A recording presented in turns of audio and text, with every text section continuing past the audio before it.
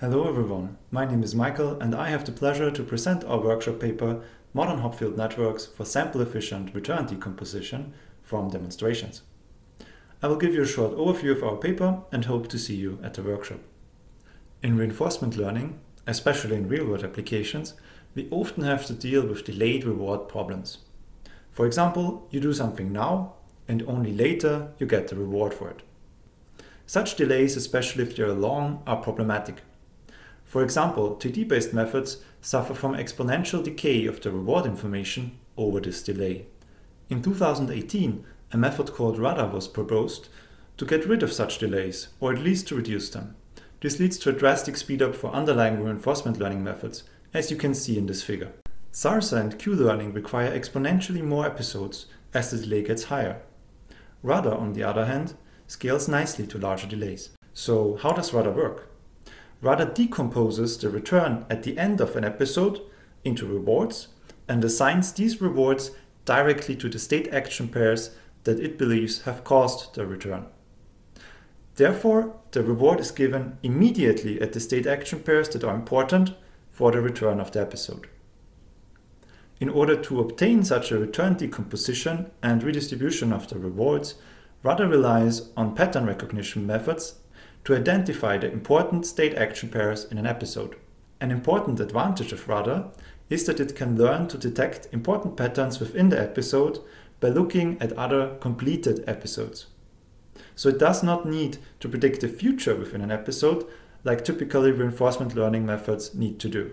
In the original RADA publication, an LSTM model was proposed to realize this return decomposition and reward redistribution. However, an LSTM model requires a lot of episodes to train and is also quite difficult to adjust.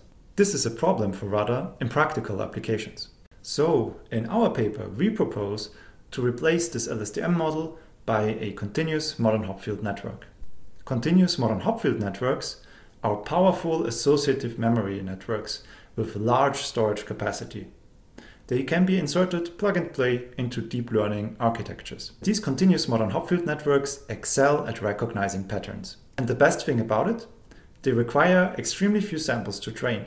For RADA, we require these modern Hopfield networks to create a reward distribution. So what we do is the following. We take time steps from pre-played episodes and use them as patterns to store in the modern Hopfield network. Then we take a time step from a new, maybe unfinished episode and associate it with the time steps we have already observed. By performing this association, we obtain similarity weights or attention weights for each of the stored time steps from observed episodes with respect to the one time step of a new episode. We can then use these attention weights to compute the weighted sum over the return values of the observed episodes. So effectively, what we are doing is associating a new time step of a potentially unfinished episode with time steps in previously observed episodes and their return values. The difference of these return values over time is then our reward redistribution. This gives us a very robust return decomposition and reward redistribution model that is able to precisely identify important patterns, and it requires very few samples to train. It only needs to observe an important pattern once to associate it with a higher return value. In practice, unfortunately, we will run into issues if we consider POMDB environments and use single state action pairs at a certain time step as patterns. This is because these patterns might then lack information about the history of the episode, so the previous state action pairs in the episode, which might be very important to associate the pattern with a high or low return value. We can see this here, where it is very difficult to tell whether it's a good or bad idea to walk towards the door if we do not know whether we have collected the key or not. Since we are only interested in key events that happened in the past, so important things that we have already done or observed, we propose to use a reset max history to store and compress this information. This reset max history is essentially a feature-wise max pooling over the previous time steps of the episode combined with a reset gate. It is therefore very lightweight and fast to compute. We were able to show that Hopfield-based rudder outperforms LSTM-based rudder if there is only a small number of episodes available to train on.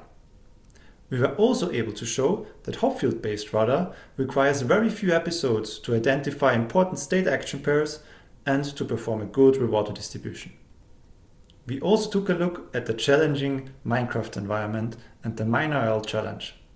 Here, the agent has to mine diamonds in Minecraft. In this highly complex task, the agent has to search for resources and create tools in order to obtain diamonds. The only reward the agent receives is given at the end of an episode, that is, whether it successfully mined a diamond in time or it failed. Via visual inspection, we were able to show that Hopfield rudder requires only 20 human demonstrations to identify important state action pairs in the episodes. Of course, there's a whole team behind this work. Thank you for your attention and please visit us at the Offline RL workshop.